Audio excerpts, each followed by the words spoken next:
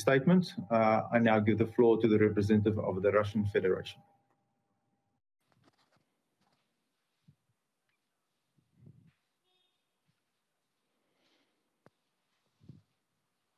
Thank you, President.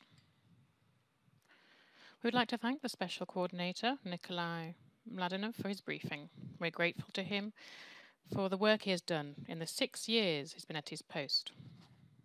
This has been extremely complex years for the Middle East peace process and have required substantial efforts. Unfortunately, not to make progress, but rather to maintain the central role of the UN and the international legal basis for a peaceful solution to the Palestinian question. We wish Nikolai every success in his new endeavours, where we will support him. We will also be ready to provide all types of assistance to the new Special Coordinator on the Middle East peace process. At the same time, we maintain our consistent and principled position in favour of a just solution to the Palestinian question based on international law as approved by the UN, including its resolutions, the Arab Peace Initiative, and the fundamental principle of two states.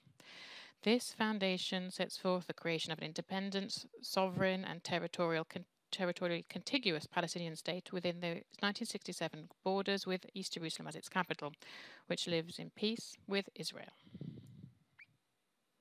The vote on the annual resolution during the 75th session of the General Assembly clearly showed the continuing international consensus that there is no alternative to this foundation for a solution.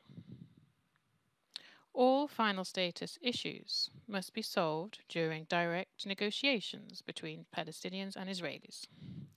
President Abbas reaffirmed his readiness for dialogue under the aegis of the Quartet of International Mediators. We'd call on our partners in the Quartet, the UN, the EU and the USA, to boost their cooperation to this end.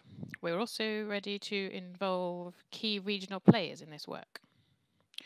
We need to pool our efforts and use the whole potential of our collective diplomacy. President, we are extremely concerned by the information received as regards the implementation of Security Council Resolution 2334.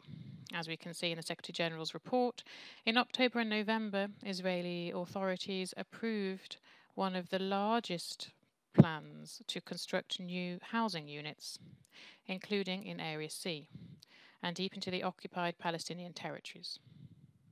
Construction in the region of East Jerusalem threatens to further undermine the territorial contiguity as provided by UN resolutions of a Palestinian state.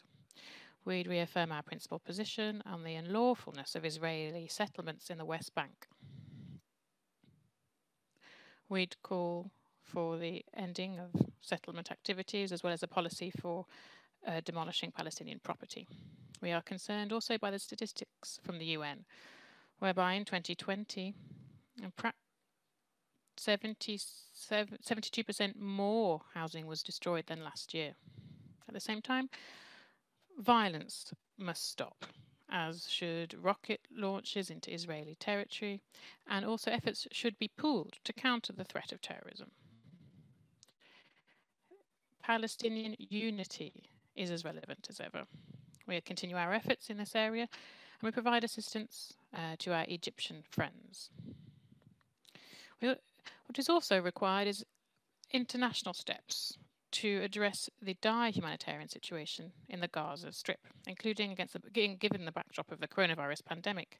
We're very concerned by the information about the difficult financial situation faced by UNRWA. UNRWA's work covers not only the humanitarian dimension, but also the political dimension, and has an important stabilizing influence in Palestinian territories and in the Middle East as a whole. The UNRWA leadership is taking steps to increase effectiveness and to reduce overheads, and this is something should be appreciated. Russia will continue to support the agency, and we would call on the whole international community to do so too. Thank you very much.